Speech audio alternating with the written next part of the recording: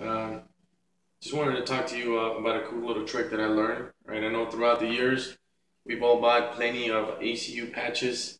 Okay, about 13.96 for a set. So why throw them away and go to waste now that the army wants to go over to multicam, right?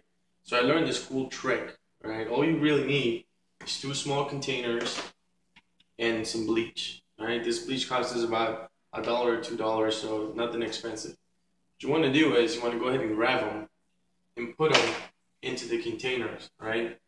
You want to open up the Clorox and make sure that you fill it in about halfway through the bowl, but make sure that they're facing down, right? Leave them on there for about 24 hours, right? Next following day, pull them out, leave them out to dry.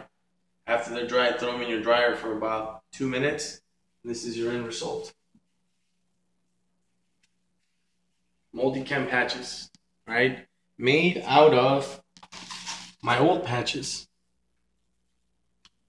All with this neat little trick. Now, if you go ahead and Google or YouTube the actual patch itself, it'll look just like this.